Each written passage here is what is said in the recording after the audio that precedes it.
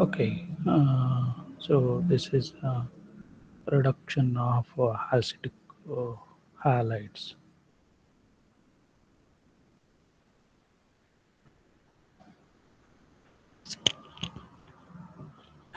Um,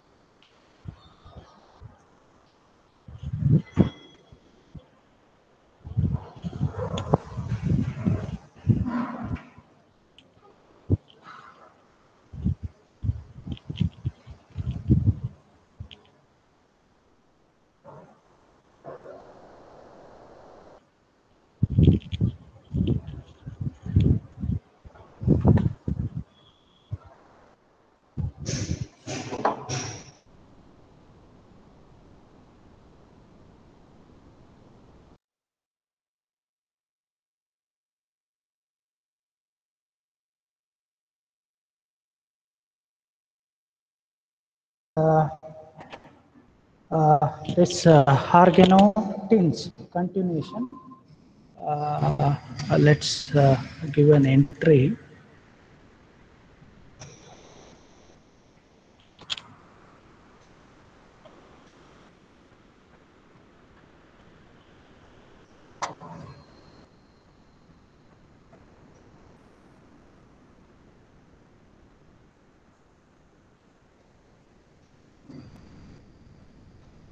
Right.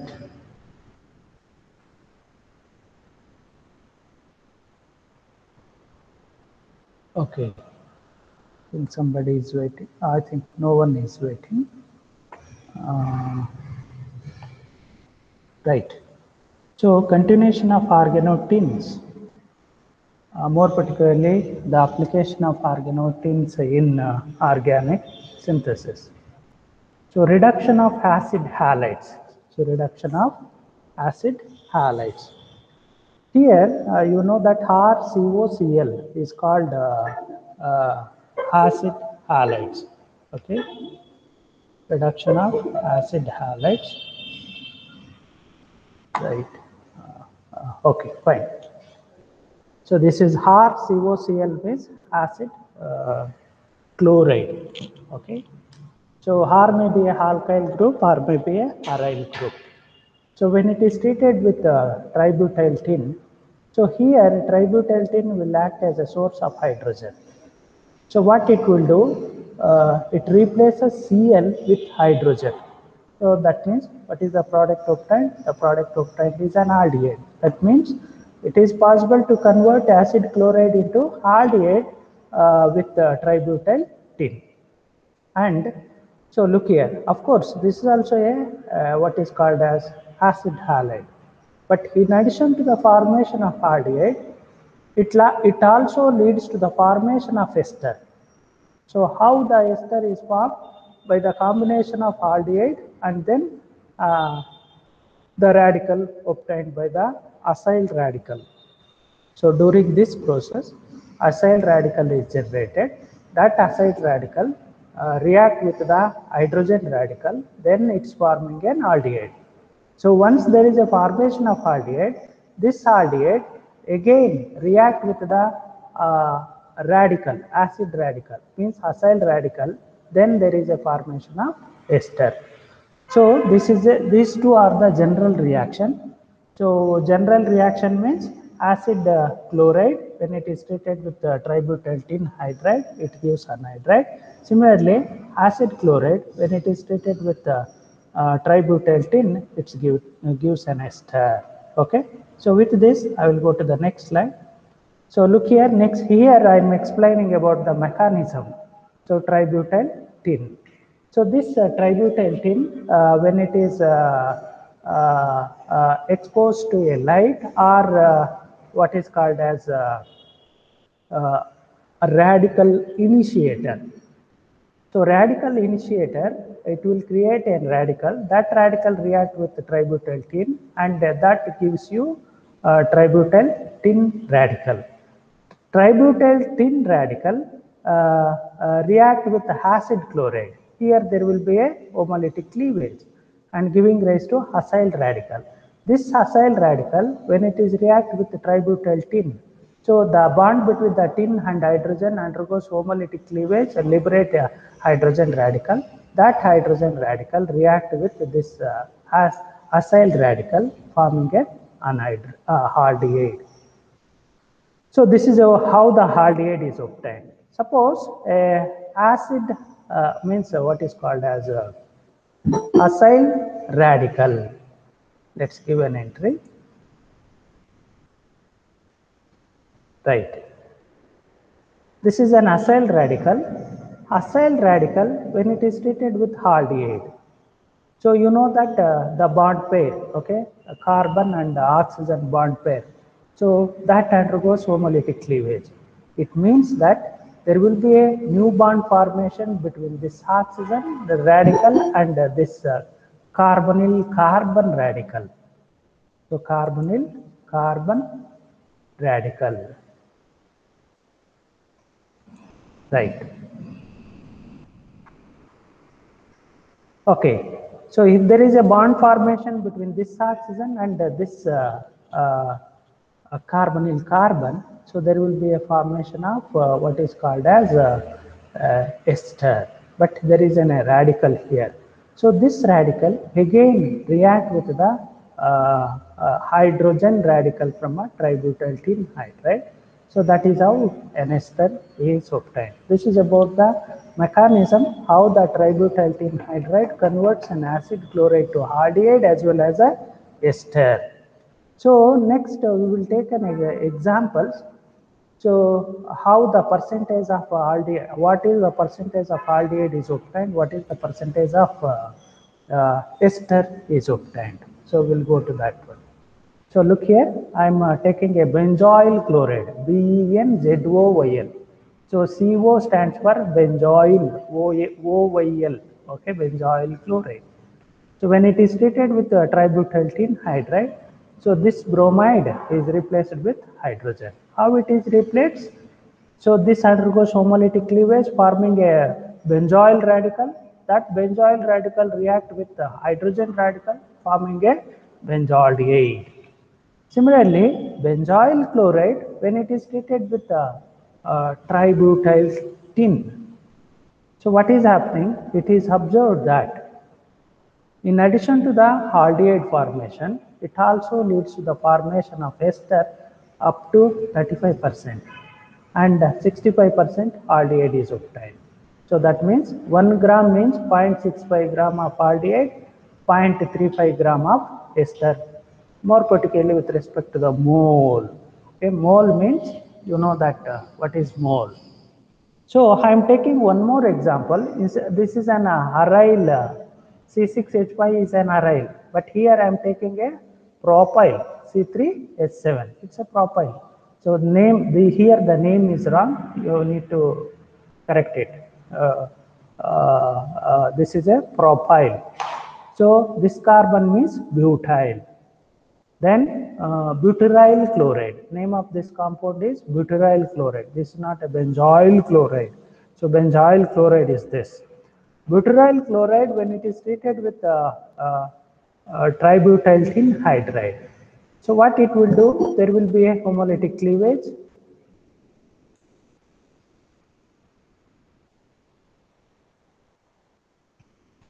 So there will be a homolytic cleavage forming a radical. That radical react with the hydrogen radical, forming a aldehyde of 13%.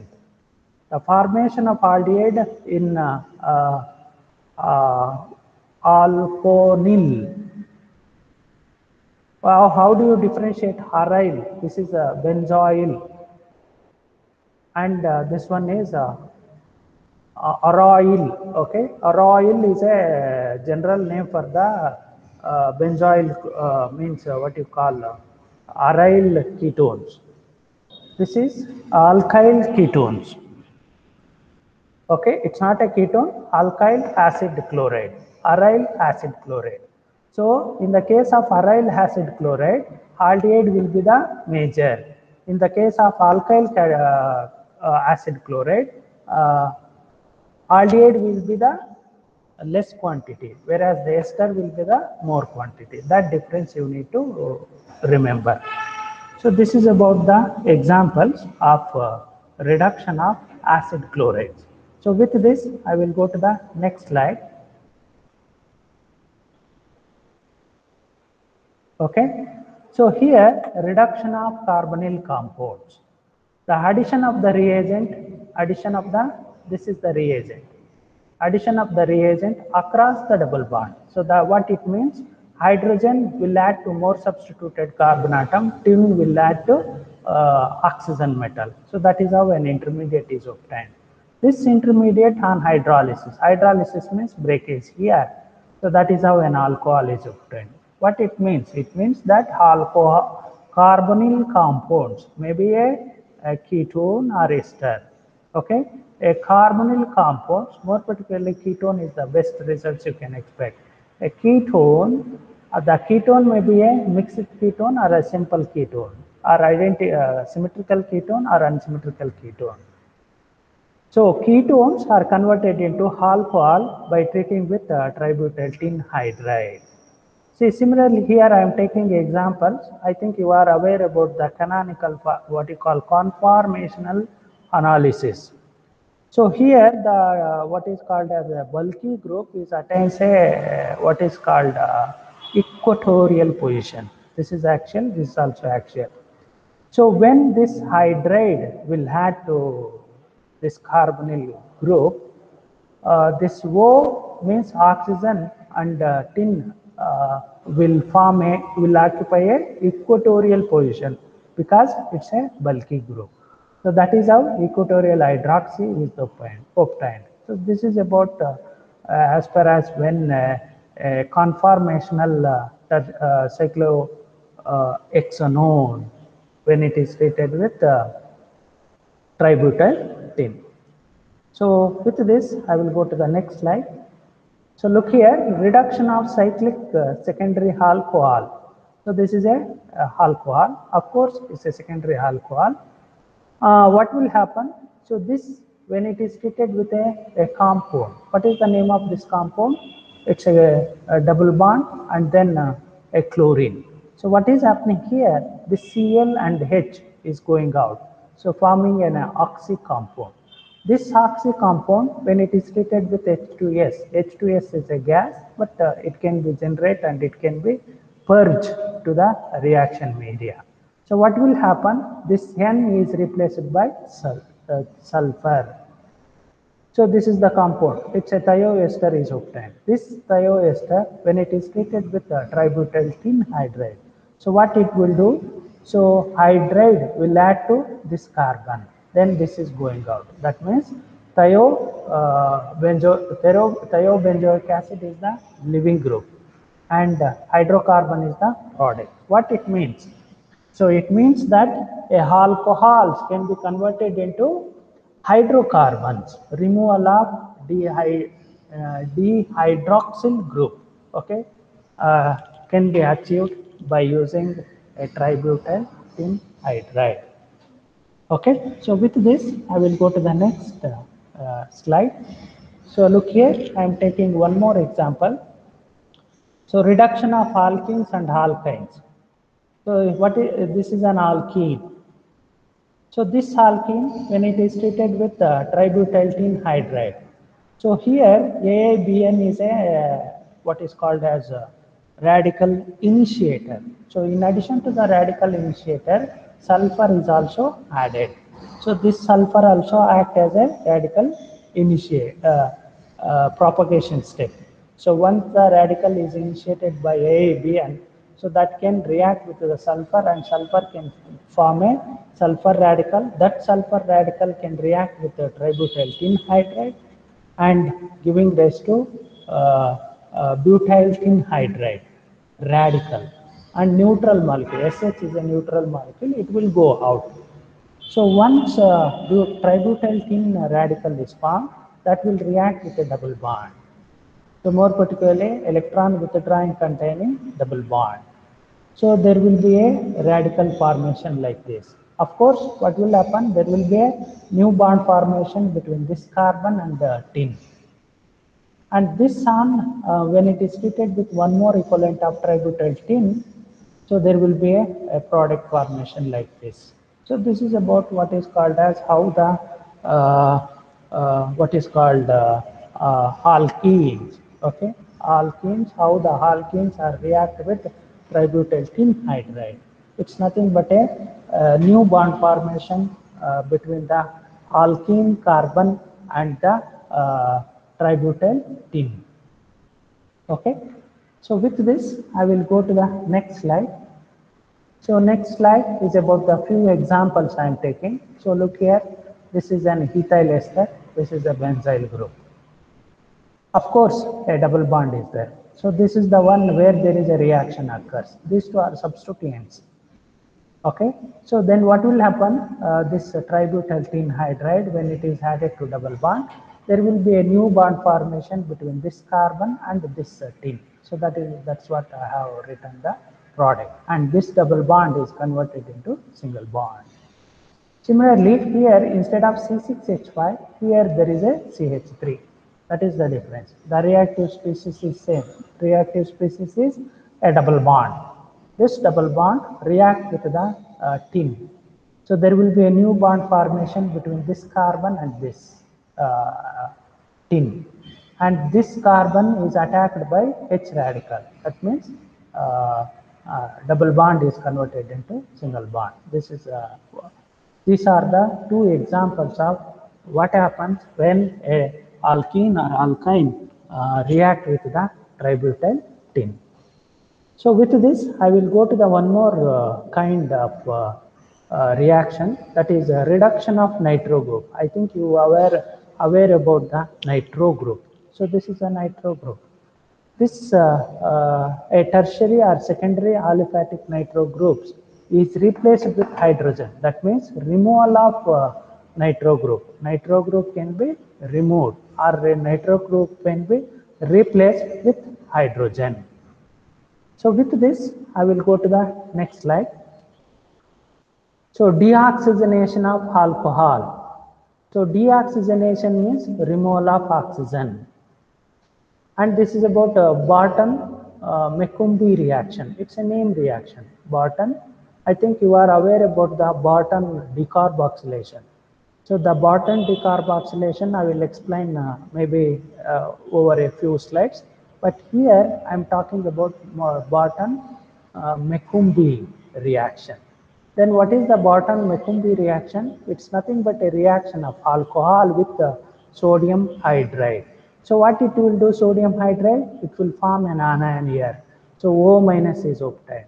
That O minus react with electron deficient carbonyl carbon. So that means it will form a compound like this, O, C double bond S, S minus. This S minus, when it is react with an electrophile like methyl halide, so there will be a thioester formation like this. Once there is a thioester formation, this moiety is treated with a tributyl tin hydride. So in this tributyl tin hydride, there will be a homolytic cleavage between the tin and hydrogen. There will be a homolytic cleavage between the carbon and sulfur. So what will happen? So there will be a new bond formation between this sulfur and this tin. There will be a new bond formation between this carbon and hydrogen. Then what will happen? A radical is formed here, because so this bond pair breaks means here radical 1 form, and this radical form a bond with a tin. So there is a what is called intermediate like this. At this time, this particular bond cleaves. When this particular bond cleaves, here there is a formation of radical. That radical is attacked by hydrogen radical. So that is how an hydrocarbon is obtained. Overall, a alcohol is replaced with hydrogen. So this reaction is called Barton-McCombie reaction. So what are the reagents? Sodium hydride, carbon disulfide, methyl iodide, and tributyl tin hydride. So in any reaction, if you are able to see these reagent, what are the reagent? Sodium hydride, carbon disulfide, methyl iodide, and tributyl tin hydride. So that particular reaction is nothing but a Barton-McCombie reaction. So in the Barton-McCombie reaction, a hydroxy group is converted into hydrocarbon. So that's what you need to remember. So with this, I will go to the next slide. Next slide, I will take you example. Okay, examples of Barton-McCombie reaction. So look here, this is one example. I think you are aware about the fatty acid. Okay, when the fatty acid is reduced, you will get an alcohol. This is a alcohol. Okay, long chain hydroxy group, long chain containing hydroxy compound. So this, when it is heated with sodium hydride, there will be anion formation. So that anion react with an electrophile. So again, S minus forms, that S minus react with methyl. And then that was treated with the tributyl tin hydride, and this OH is replaced with hydrogen. This is, if you want to write the mechanism for a conversion of this an alcohol to this hydrocarbon, you can write. So with this, I will go to the next slide. Next slide, I will take you one a stereochemical example. Okay, so look here. This is a stereochemical example. It's a bicyclic compound. Of course, you can take this as a. Of course, what is happening here? Uh, uh, Maybe you are aware that this hydroxy group, a 2-hydroxy glycol group, is protected with acetone. Similarly, this here 2-hydroxy group, this hydroxy group is protected with acetone. So okay, that's all. Okay, here there is a 2-hydroxy that was protected with acetone. 2-hydroxy, it was protected with acetone. But here one hydroxy is there, that's a free hydroxy. This hydroxy is reacting with sodium hydride, forms an anion. That anion is attacking carbonyl carbon, forms a S minus. That S minus react with this methyl. Okay, forms an thioester. That thioester react with the tributyl tin hydride. And what will happen? There will be a replacement of this OH with hydrogen of tin. So that is what the product is obtained. So this is about what is called as Barton-McCombie reaction. So Barton-McCombie reaction means conversion of an hydroxy group into hydrogen. Not what you can say, that replacement of hydroxy group with hydrogen. How it is replaced? An hydroxy compound is treated with sodium hydride, carbon disulfide, and methyl iodide, followed by tributyl tin hydride. So that will give you a replacement of hydroxy group with the hydrogen. So with this, I will go to the next slide. So look here. So this is called a Barton decarboxylation. Sometimes there will be a questions on Barton decarboxylation. So look here, this is a carboxylic acid, and this is what is called as heterocyclic compound. The one contain an N hydroxy, and adjacent carbon will have a thioketone. So what is happening? You know that this is an acid, this is an alcohol. So there will be removal of H and OH, removal of water. How the water is removed? By treating with DCC. DCC is a dehydrating agent. So that is how an ester is obtained. So once the ester is obtained, it was treated with the tributyl tin hydride. Of course, this reaction is initiated by AIBN. What is AIBN? Aza isobutyronitride. Aza isobutyronitride itself cleaves and forms a free radical. That free radical one react with the tributyl tin hydride. There will be a new free radical formation, that is tributyl tin radical. That tin radical reacts. How it will react? So here there will be a cleavage. This particular pi bond cleavage forms a new bond with sulfur and a tributyl tin, and there will be a new radical is formed on this carbon.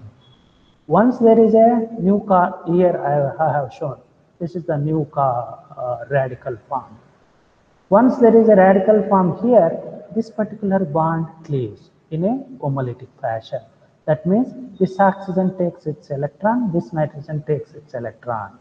So what it means? There will be a double bond formation like this. So this is the product obtained. What is happening here? So there will be a removal of carbon dioxide. So that is the reason this reaction is called Barton decarboxylation. Okay, I think you are aware about one more thing, no? What is that? Maybe in the uh, what is asteroids. Okay, there also Barton scientist name is there. Okay, don't confuse with the this Barton decarboxylation and aldosterone synthesis Barton reaction.